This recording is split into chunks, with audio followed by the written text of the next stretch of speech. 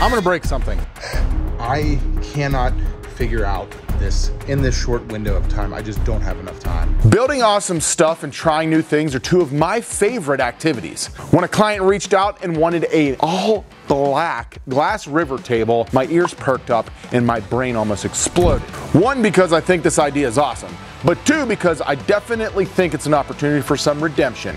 Because last time we tried a glass river table, things went a little bit sideways. I just really hope I didn't waste $5,000. Jordan screws some shit up, he fixes some shit, saves our ass. So here's the plan.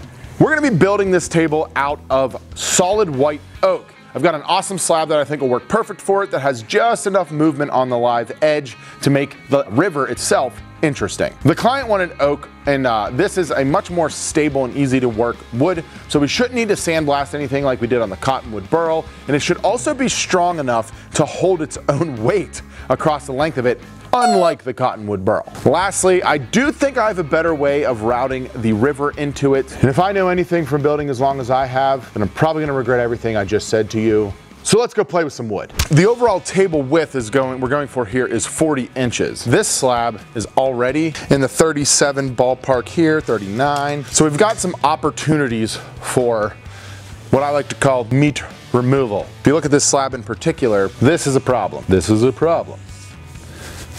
This is a problem. Now I do like the figure coming through here, and the way we're gonna finish that, we should still get some. We've got some raise and flex in this area, if you can see, which are indicative of white oak, which is one of the reasons I love the wood. So, reason I picked this slab is because I can still get away for the most part with 12 or so inches of material and work my way around, for the most part, all these imperfections here in the center. But to make this easier, I'm gonna find the center of the slab, take a chalk line, cut this thing down the middle, and then we're gonna build a frame, and I'm going to then use the frame to dictate how much material we're gonna get rid of on each side. All right, so the purpose of this is because I like to try and get as consistent a river as possible. I also, think it's a good practice if you've got a super long piece of slab to just kind of pick the best orientation. This slab is not that long, but like our cottonwood slab was super long, and that needed a little bit more refinement. We've got all these issues on this side specifically that we want to kind of keep out. I want the river to be uniform, and we have enough play. Like we're at 8.5 there, and once that barks off, we're at about 11. I can scooch that out a little more. Probably best to eliminate as much of that. We have this huge check down here that I'll have to stabilize with resin. So that's gonna eliminate a lot of eliminate the 2 knots and a lot of this issue down here. That looks sweet. This is her, it's my girl. Once I get it to size, I'll come back with the track saw and cut it perfect. The next thing I want to do here is clean the edge on the slab. Gotta get all this bark off. A couple methods we'll go through here. I'll typically just start with a chisel though and see what I can pop off by hand, and then I might bust out other tools like we have these nylon wheels, I've got a brush sander, a few other things. So get these cleaned up and then probably start filling voids. Ooh. Ooh. Ooh. Ooh. We might have a new record. Whoa, Tyler, I didn't even think we were going for it. Oh, son. I don't think that's got it beat. No, that's only like 4 That's like a little over 4 feet. Yeah. He peeled that one. It was a good shot though. Yeah, that one went way better. I'm gonna get that nylon wheel out, so it's gonna get dusty.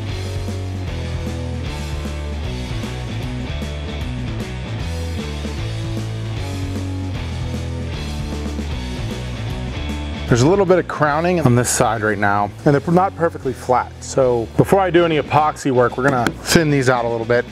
We're still looking at an overall thickness right now of like 2 1/4, so we have plenty of room. Yeah, and then I'll get into the epoxy film. But first, poop. So I was looking at these slabs, and obviously we bought these pre-flattened, and they're not completely flat. But it's always important to check your stuff, because looking at it, we have a bit of a crown, which I need to address. But I came and I measured it, and I was like, wow. Wow. We're looking at a 2.18 here, but if I come to this edge, it's 2.14, came in a different part. We're at 2.17 is a 2.0. So there's more material like in that section, which is going to be higher. I'm assuming this is similar.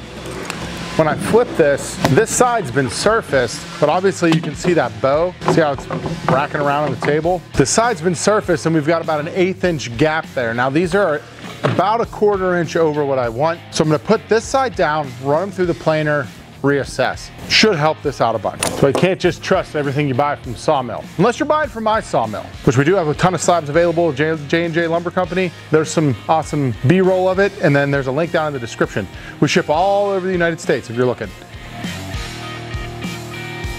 So I took a lot of the issue out. There's a little bit in the center there, but because we kept flipping it as I was putting it through, very slim passes, about a 1/16 at a time. Got most of the thickness that was too much out of there. So I'm just gonna clean up this crack here a little bit, tape this sucker off, fill a bunch of these voids with resin so we can get this thing curing overnight and I can get back working on it quick.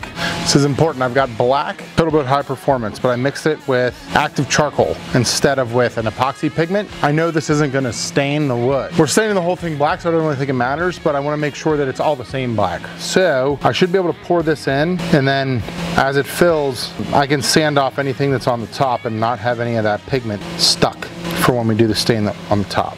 So if you're confused by what I'm saying, when I wipe it around like this, sometimes that pigment will stick to the top of the wood and looks like shit.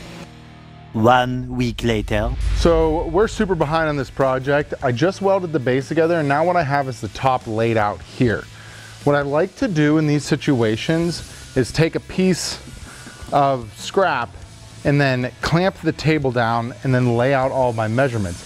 I'll cut the table to length with a track saw after I have this clamped down. And what I sometimes do is I will just run a couple pin nails, like 23 gauge pin nails underneath to hold this thing together. I'm probably gonna do that just so we can hold this sucker on the CNC bed at the same size we need. So I'm gonna get this thing on the CNC bed. Everything is aligned and square and the table's exactly where we want it to go. In the past, I'd be doing this out in the shop, but we're gonna actually cut this on the CNC now because Chris has assured me that this will be perfect. I'm just gonna outline where I would by hand put the glass. And then what we'll do is we'll take a photograph and then we'll tool this out on the CNC. We'll get the pocket cut here, we'll send that over to glass, get this bitch moving. Chris and I want to be adults about this. We're gonna run a scratch path before we run the first tool path to cut the pocket out. So we got this scratchy bit. Only thing that we changed is this little bit right here on the end. I wanted to just get a little bit more beef, but she's looking good. So let's send it.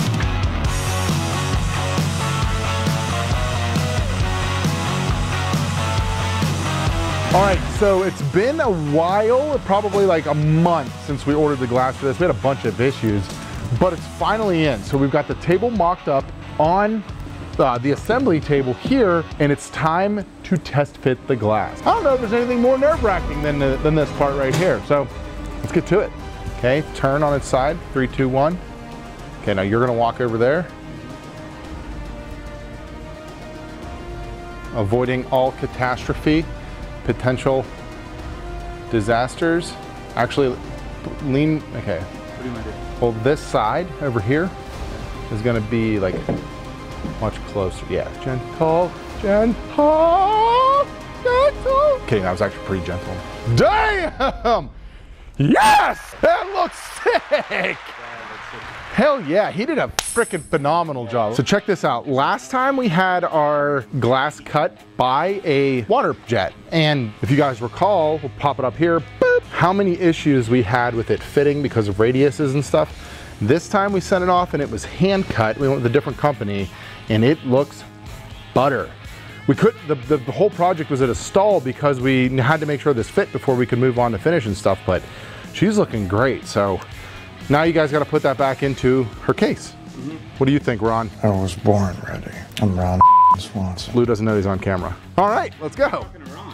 So we ran into an issue. We didn't have the wood clamped down tight enough to our CNC when we cut the pocket, so it cut deeper here. It was probably bowing up. So this distance here is too thick, but in the center, it's not as deep. The only way to fix this in my head, and if you've got a better answer, let me know, but I have to bring the entire bed where the glass is gonna land down to the same thickness, which is gonna be, this is gonna be my 0 the entire way. So we have this wide plate here, and I've got a bushing that'll keep me from riding into the edge so I don't screw that profile up. And then I'm just gonna come and slowly meander my way down both slabs. Our slabs are the exact same thickness from the top, so cutting down should be the same reference. Then from there, we'll be able to final sand these to get our perfect reveal consistently on the top. We could throw it back on the CNC bed, but we're not very confident that it'll be the exact same. There's a little bit of a dent where I went out of the jig and stuff. So fortunately, we cut just the outline of the river, which I can then use a templating bit to fix. So it should be a pretty easy fix. And then we can get to fill in any more voids that popped up as we planed this and finishing this sucker. And we're perfect. You can see completely fixed any issue. And so the table's 1/8 of an inch shorter, but now for one final planing on the two sides, one final fit of the glass, and then we're on the finish. This part always puckers my butt. So I'm pretty happy with the fit. It's looking really solid. We've got a little finessing to do, but the reveal here is exactly what we want. It's like barely a fingernail.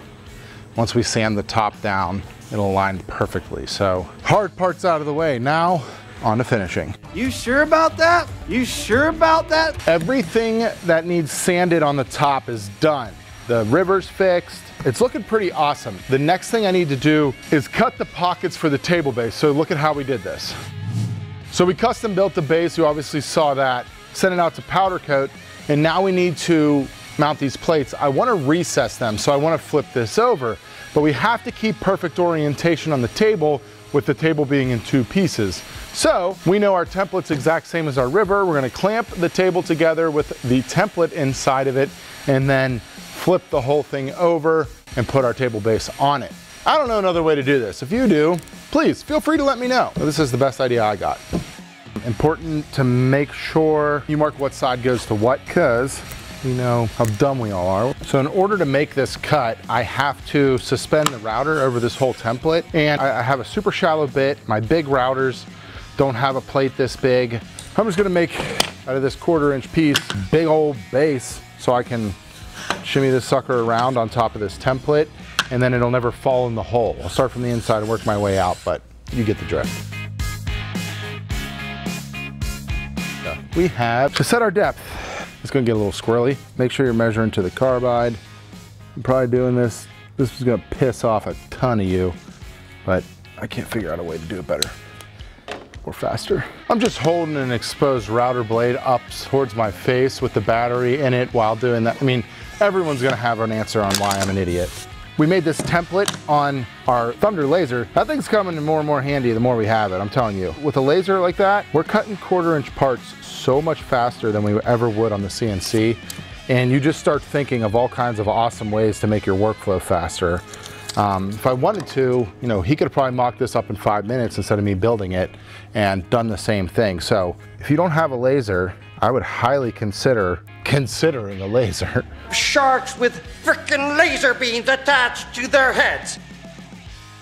Hey, real quick, are you a woodworker who runs a business but is struggling to find leads? Well, I just launched my brand new 5-day lead launch challenge where I'm gonna guarantee you find at least 5 leads in the next 5 days following my frameworks.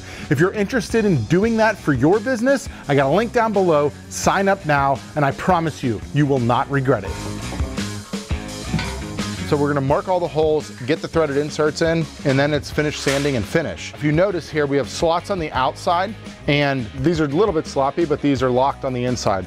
The intent there is that we lock the table to the interior, try to limit the contraction into the glass. That's my intent there. Is that right? I don't know, I made it up. I keep saying it's the last mock-up, but we just like to keep mocking things up. It's the first time we've had the glass in with the reveal.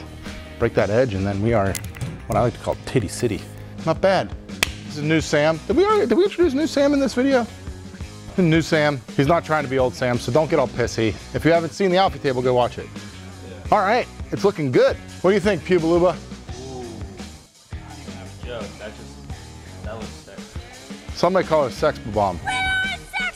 That's what old Sam would have called it, and myself. Mine is really dead set on the black. And that's what she wants, that's what she gets. But what do you think? Would you leave it raw wood, white oak? I probably would. I just love white oak. So now we gotta take this thing apart and sand for 18 hours.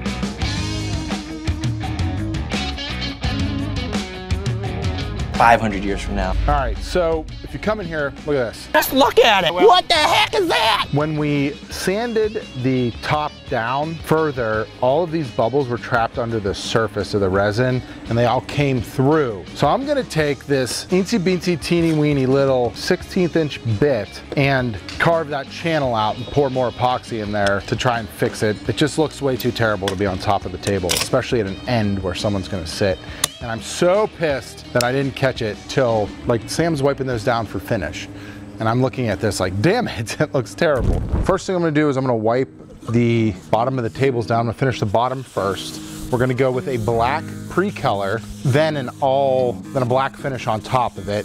It should look jet black and you should still be able to see all the grain and stuff. The reason I'm not doing a sprayed black is if you ding or dent that, you're more likely to dent through on a dining table and see, unfortunately, the color of whatever's underneath it. So for this, and it being a dining table, we're gonna do this Rubio Ultra Black treatment. Very descriptive. Like, we made a sample and it was super confident. Now I'm like, what the hell are we doing? Damn, it's black. It says to go across the grain. It's weird because it's pre-color and it's like thicker than you'd think. Jet black.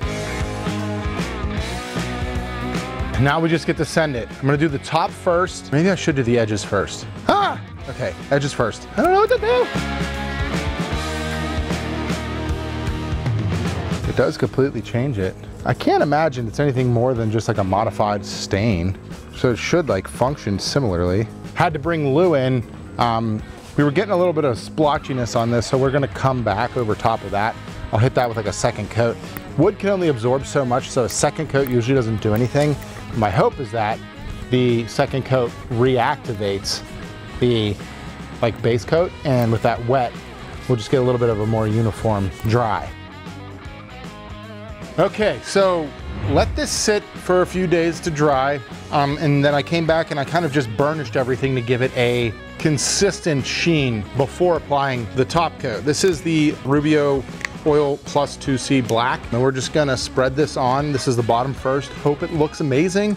Looks great on the samples. And then from there, we'll get on to the top. It's looking really good. It's filling in all those pores.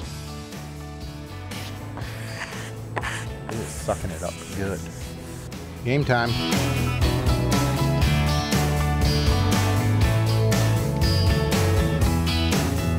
So I'm gonna break something.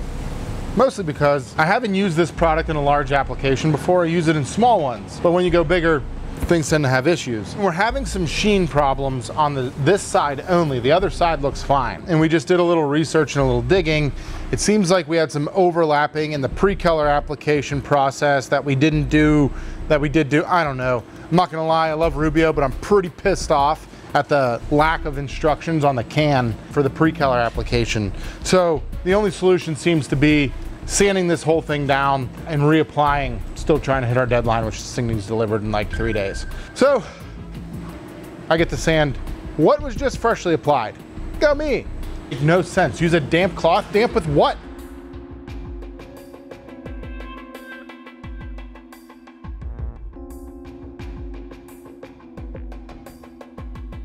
So it's about 7 o'clock in the morning and I just came in to get my day started. And I'm looking at this tabletop and you can even see from here, we're having the same sheen issues. And I'm getting residue on my hands. I cannot figure out this pre-color in this short window of time. I just don't have enough time before we gotta get this to the client. We've got 2 days. So we're gonna pivot. I'm gonna sand the thing completely down, back down to bare wood. And we're gonna come in with a tinted lacquer, something that I know how to do, something that I've got great results with in the past. And then I will buff that down to a matte sheen so it matches. I'm really concerned about the live edge, how I'm gonna get that color off, because the lacquer will not bond to the oils in the Rubio finish, I do not think. So yeah, pray for me. Well, this is my last opportunity to fix it because ain't no coming back now. Everything's prepped and ready to go. See how this goes. Let us spray.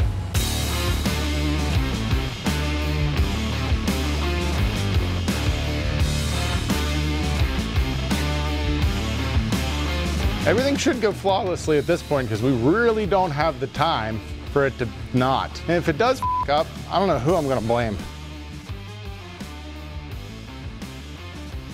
This could make or break the whole thing in multiple ways because it is glass. Okay.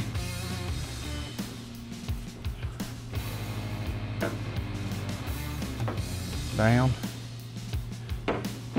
Go underneath and crack all the bolts we just tightened. We tightened all the bolts, which we shouldn't have done, because there is some play in those. That'll allow us to drop it in. As I mentioned when we were putting the mounting plates on, if you recall, we have the interior locked so that it helps the expansion of the wood go outwards and not inwards, because that could potentially be hazardous to the glass. But it is still a sloppy hole. Like the hole's bigger than the head. Everyone loves my sloppy hole comments. I put a TikTok up about sloppy holes and it went bananas. All right, we're here for delivery. We've got everything here good to go. The glass, always a pain in the butt, but we're gonna get this in the house. Client hasn't seen it yet, which is always fun reveal. So fingers crossed, we're in the home stretch. Okay, my end going down there. So it took a little longer than we anticipated. We had a few hiccups, but I will say this could be one of the best things we've ever built. And I really hope you like it. Oh my God.